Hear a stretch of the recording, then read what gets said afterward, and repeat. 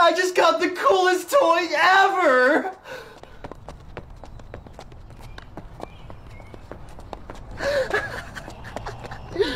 Let me try that. Ow! Oh! Ow, my coccyx! Dude, you suck. It's not me, it's my shoes. Prove it then. Alright, I'll modify some shoes and then next week, we'll have a race to test our speed, agility, and jumping prowess. Prowess. Prowess. Prowess?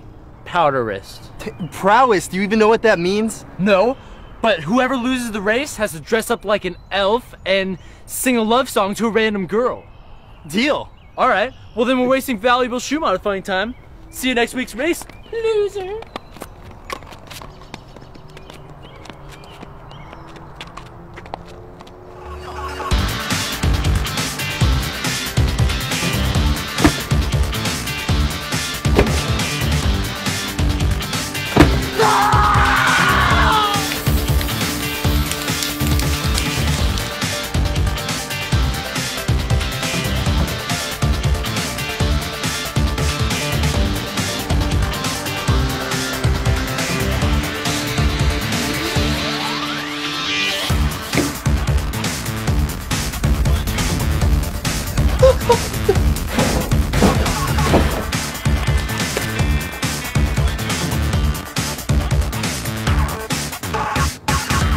Perfect.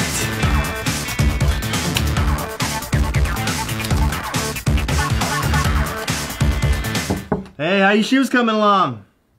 Good! Hi, I'm Dale Thomas. And I'm Tom Daleson. Welcome to the first annual Speed, Agility, and Jumping Prowess Competition. Or SATCH, for short. Right, and it looks like the competitors are ready to go. The crowd is just going wild here, Tom. And they should be, Dale. The loser has to dress like an elf and sing a love song in public, so the stakes are high. And they're off. And now they're coming up to the random junk hurdle. Oh my god, Jeez, what is that? I have never seen anyone jump like that before. And here comes Anthony. Oh, jeez, he's doing really not that good. Ow, that was Wow, look at that. Oh, jeez, he can't even clear one single thing, Tom. And now Ian's on to the push-a-baby up a steep hill competition. And here comes Anthony, but apparently due to budget cuts, there's no baby stroller for Anthony, so he's just gonna have to roll that thing up the hill. And Ian's making his way down the hill as Anthony struggles his way up. What will Ian run into next? Let's see right here, and it is his ex-girlfriend trying to rekindle a relationship. Anthony finally makes it to the top, and oh, what a kick! I'd say so, yes, and it seems as though Anthony's just passed Ian and taken the lead. Give me your number. Oh, this woman seems to be persistent. She won't give it up. Yeah, what is Ian writing right here? What could? Oh my God, it's a fake phone number, and she bought it. Oh, what an idiot! And Anthony's repairing his shoe on the sideline. I'm not surprised. It looks like it was made by an 8-year-old with no artistic vision. Or any vision at all.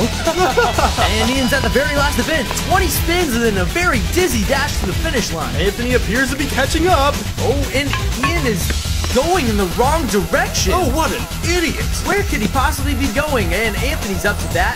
No pun intended. No, I don't need it. Oh, Ian almost met the same fate as Susan Jones. What happened to her? She got hit by a car? No, she just has an abnormally flat face. Anthony appears to be going into some sort of tool factory, and wow, he looks like a real tool now. Well, he looks nothing like you, Tom. You shut up, Dale. And the two of them are neck and neck. Who's gonna cross the finish line first? Will it be Anthony with his crappy shoes or Ian with his shiny new ones?